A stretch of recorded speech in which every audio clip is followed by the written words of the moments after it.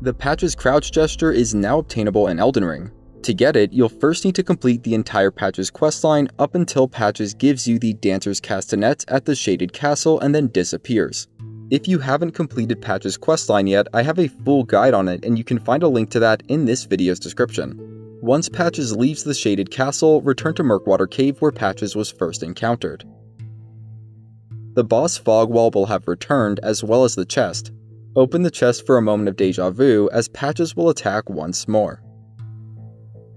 The difference is that this time, it only took a single poke at Patches' shield before he recognized me and promptly surrendered. This time around, you'll get the Patches Crouch gesture for your troubles.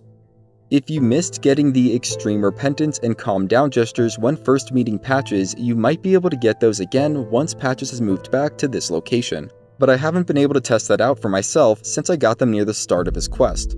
Also, I advise against attacking and defeating Patches here just for his armor set, as I have a strong suspicion that there's going to be more to his story in future updates to the game. If you want to see more great guides, you can head over to my channel, and if you're new, consider subscribing. You're helping me feed my cat. Her name's Marshmallow.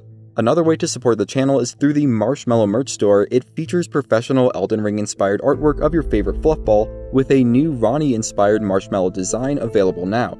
Have a great day. If you're here today, have a great Tuesday, and as always, thanks for watching.